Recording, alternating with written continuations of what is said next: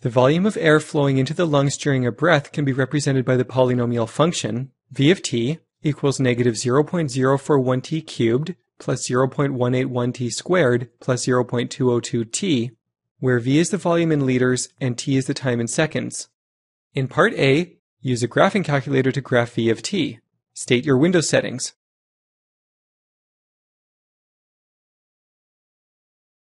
We will use the graphing calculator to graph this function.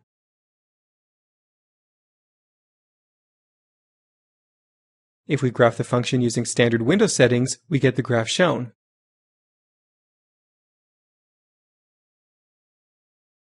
We can see the x-intercepts, the y-intercept, and the end behavior. These window settings are adequate to clearly show the graph.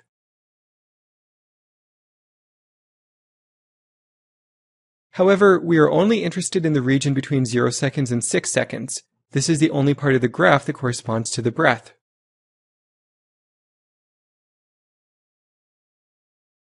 Set x-min equal to 0 and x-max equal to 6. Reapply zoom fit to redraw the graph.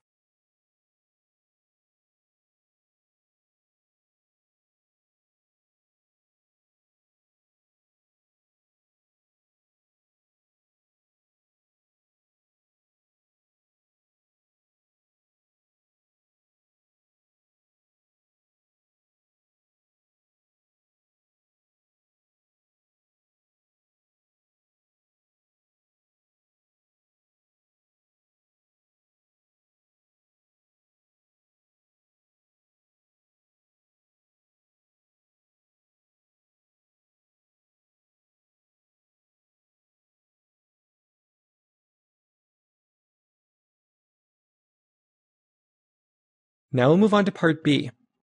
What is the maximum volume of air inhaled into the lung? At what time during the breath does this occur?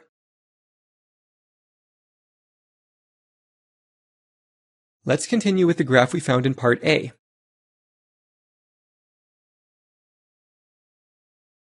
The maximum volume of air can be found at the point shown. We can find this point using the maximum command of the graphing calculator.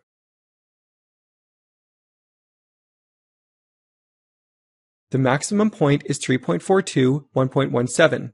At 3.42 seconds, the maximum volume of 1.17 liters is inhaled.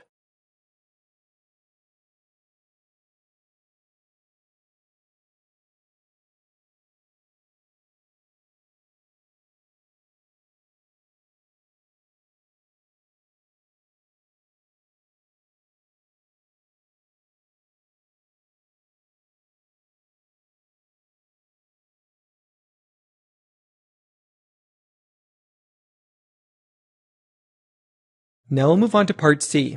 How many seconds does it take for one complete breath?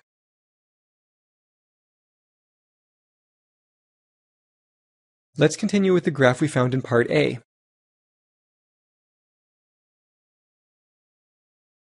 The breath ends when the volume returns to 0 liters. This is the rightmost x-intercept. Use the 0 command on your graphing calculator to find this point.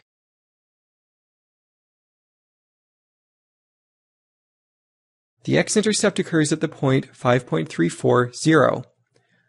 One breath takes 5.34 seconds to complete.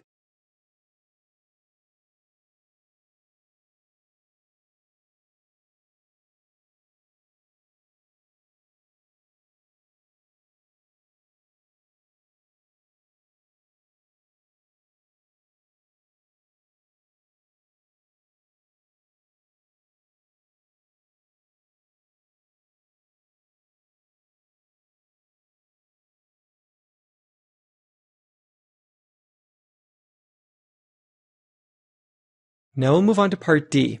What percentage of the breath is spent inhaling?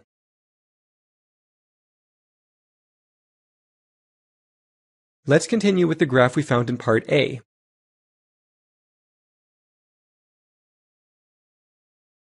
It takes 3.42 seconds of inhaling to reach the maximum volume. The total time for the breath is 5.34 seconds.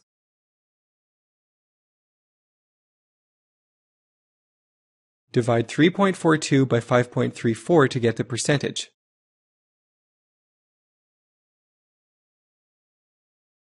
"64% of the breath is spent inhaling.